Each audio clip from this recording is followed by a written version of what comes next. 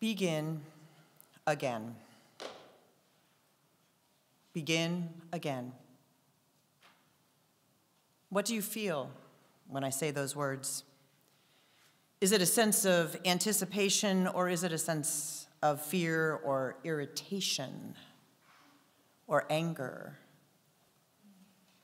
You might wonder why so many of our services this particular January have been focused on beginning again. How do you feel if I say it a different way? Start over. Is that better or worse? Same feelings, different emotions. The reality is that every day we start again, we begin again, and perhaps it's reassuring as we do so that we have these routines that we use and that helps us not feel so overwhelmed every time. And we're still recovering from a time when all of those routines seem to have disappeared. Yesterday I had to think about that. I got up before a lot of meetings that I had on my plate for yesterday, and at 8 a.m., I was at the Y, ready to swim, because I had missed a week. I had swum throughout the winter, during most of the torrential rains, but just not that week before last. Yesterday, when I got up, my car was covered with a heavy frost, and it felt a little daunting to be there in my swim robe and swimsuit, even though I had swum other days with frost. Getting into the car and realizing that I do not own a scraper, which I owned when I lived on other parts of the world, I had to turn the car around in the cul-de-sac to face the sun for a few minutes so that it could melt my windshield. And in that time, I invited myself to look anew, to see the beauty of the crystals on the windshield, even as I was shivering a bit in the cold. There is something about starting again that makes everything just a little bit more fragile, a little bit more precious, a little bit more beautiful, and a little bit more maddening. That's the world we're living in. And this world, the world that greets us every day now, requires us to start over in so many ways, because some of us in these last years have lost strength in various ways, spiritual, emotional, physical. Some of us now deal with levels of fear we never had had before. Many of us, so many of us are grieving because we lost loved ones who were part of the structure of our world. Because many of us lost parts of our own health in a time when healthcare was harder to come by.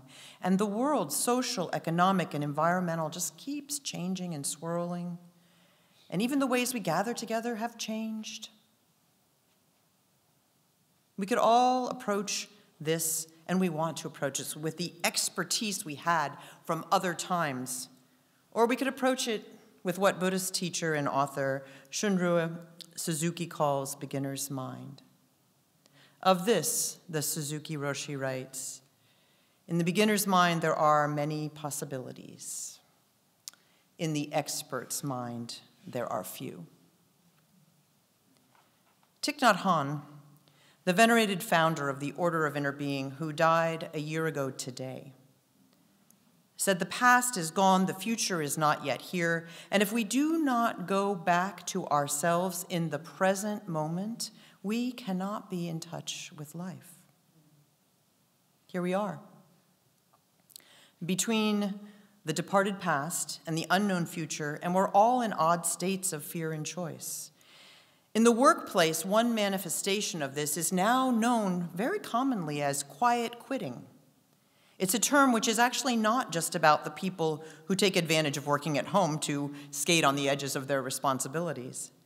The term actually speaks to those who decided very intentionally that they don't want to resume the level of work focus they had before. So they're no longer competing or trying to get ahead, or in some cases, even working their full responsibilities, having been reminded that work is not as precious as the other things to them.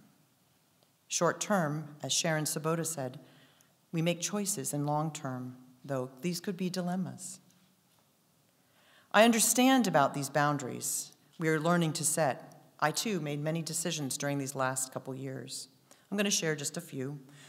One is to protect Monday, which is my day off, for my own life and volunteer work as many days as I can a year. The other is, another smaller one, is not to wear shoes that hurt. Since on an average day, especially if I'm here, I walk more than 8,000 steps every time I come on this campus. So sorry for those of you who tell me every now and then you wish I would wear more cute footwear. And people do tell me this.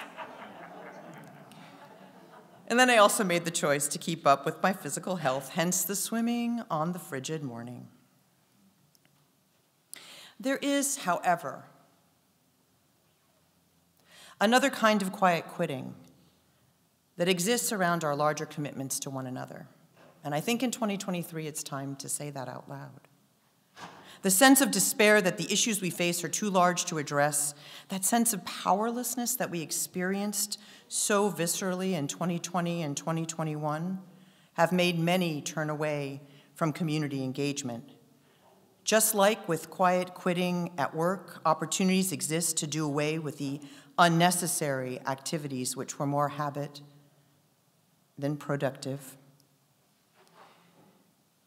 And yet, it goes beyond this. With an intensified sense of our own vulnerability and the world's complexity, which we all got to study when we didn't have as much to distract us, we are not so sure that the small things that we can do are worth the time to do them, whether it's just helping a friend or helping a community or doing something larger. One of the things we grieve is our ideals, which have been battered in recent years. And one of the places where we're struggling to begin again, to find that beginner's mind, is the area of our common commitments to one another, the ways we work together to create good together. If the last 3 years have taught us anything, they've shown us that we have a lot of reasons why we need to resume these commitments. Just this week, I learned that our county, Contra Costa County, has the highest rate of eviction in the entire state of California, which is one of the reasons we had to worry so much about our neighbors in this month of extreme weather. And we may feel less hope that we can do anything productive because the things that we know in our expert mind, those things that were our knowledge, our trade, they don't seem to be working anymore. We know we don't know the answers, and that's not how we like to go into action. So, here we are, beginner's mind again. In about 2 weeks, I will be in my home congregation pulpit in Durham, North Carolina, where I was first introduced to the teachings of Thich Nhat Hanh in the 1980s. This venerable teacher who loved to do a walking meditation holding the hand of a child, who introduced mindfulness to the world, died, as I said, a year ago today. And his form of Buddhism particularly spoke to me as a young person because he believed that one could nurture the spirit and engage in the world, that it wasn't a choice. And it was very relevant because we've all been through those times when we are struggling to figure out, again, what our relationship is with the larger world. In his practices and his teachings, he offers many paths to hold both together. Let's listen to some of his words, his poem, Call Me by My True Names.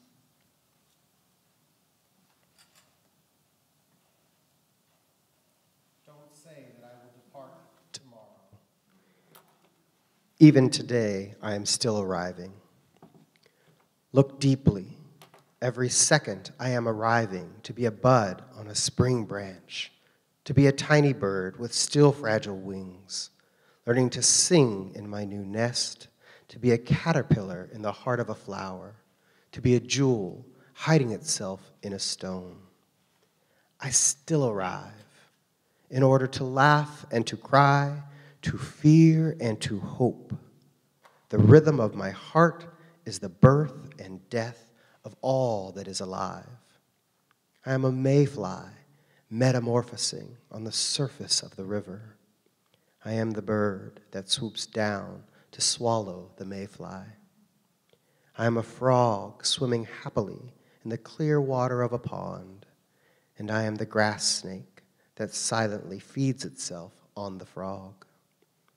I am the child in Uganda, all skin and bones, my legs as thin as bamboo sticks. And I am the arms merchant, selling deadly weapons to Uganda. I am the 12-year-old girl, refugee on a small boat, who throws herself into the ocean after being raped by a sea pirate. And I am also the pirate, my heart not yet capable of seeing and loving. I am a member of the Politburo with plenty of power in my hands, and I am the man who has to pay his debt of blood to my people, dying slowly in a forced labor camp. My joy is like spring, so warm, it makes flowers bloom all over the earth. My pain is like a river of tears, so vast it fills the four oceans. Please call me by my true names, so I can hear all my cries and laughter at once, so I can see that my joy and pain are one. Please call me by my true names, so I can wake up and the door of my heart could be left open, the door of compassion.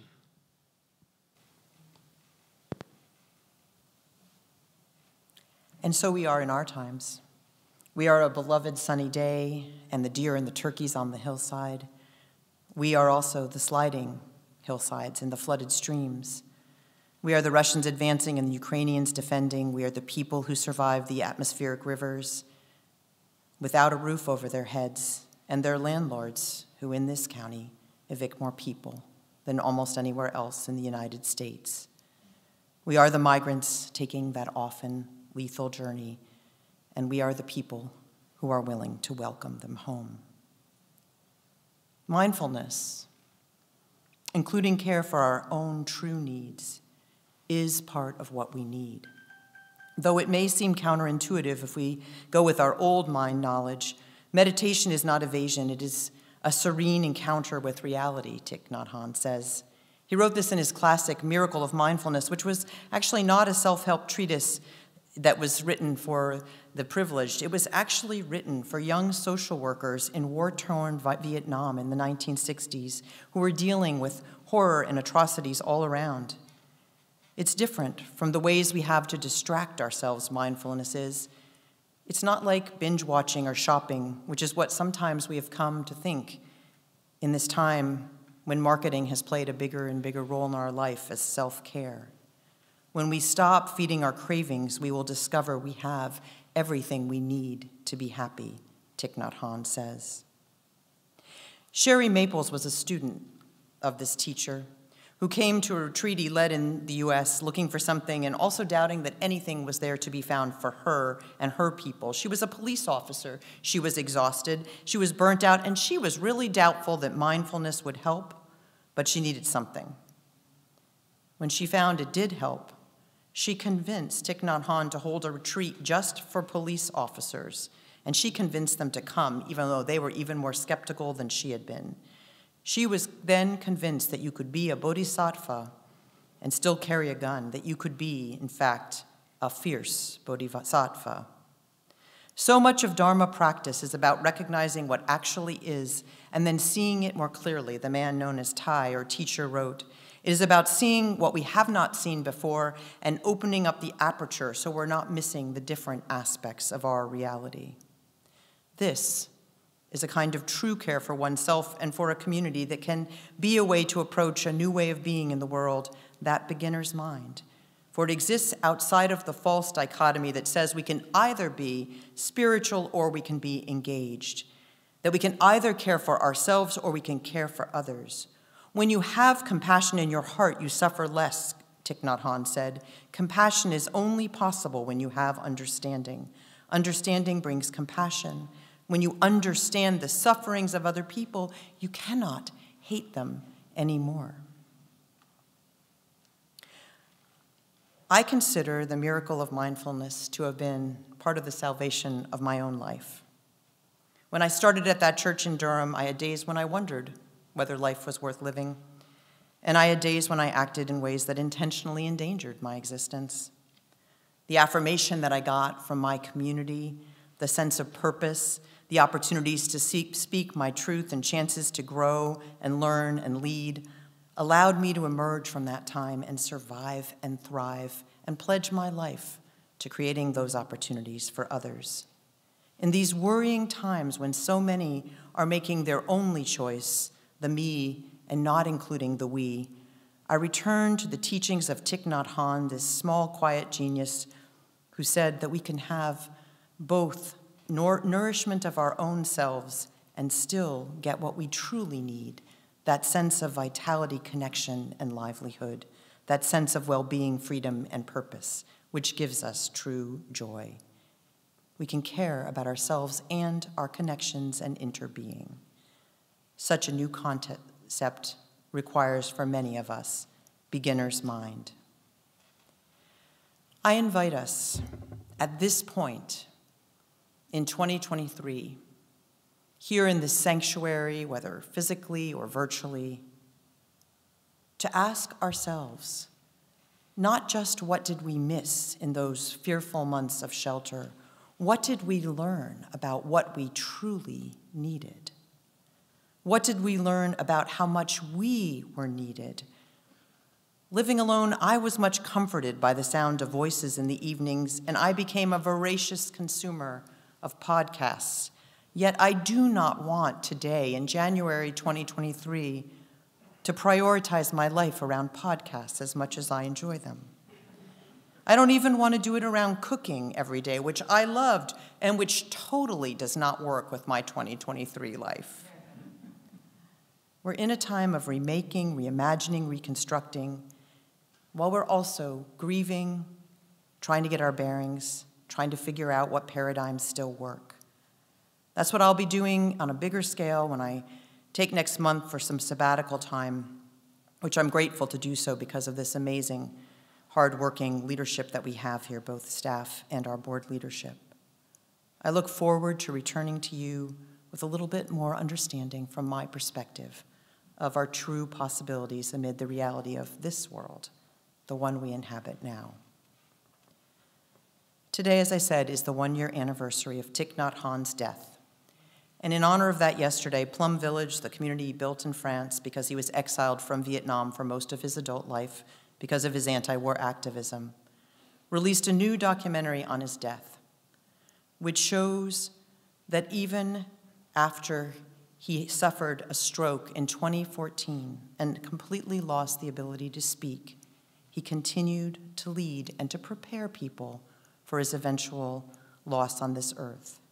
He did so by allowing them to embrace the reality of his life after the stroke.